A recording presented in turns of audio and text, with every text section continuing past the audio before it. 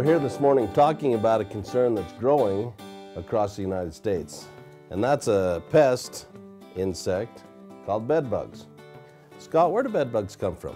Usually people pick them up when they're traveling or they have guests stay, and the bedbugs come in on luggage or clothes. So what's the best way to protect against bringing these insects home? Well, certainly being careful when you're traveling, inspecting where you're going to stay at, and then when you come home, if you want to treat your soft luggage like it was infested, you can throw it in to a dryer with its contents at medium to high heat for 10 to 20 minutes. If it's extremely cold out, you can just leave your luggage overnight and have it freeze and kill bed bugs. So Scott, the best way to take care of bed bugs is not to get bed bugs. What would a person do if they end up having bed bugs in their home?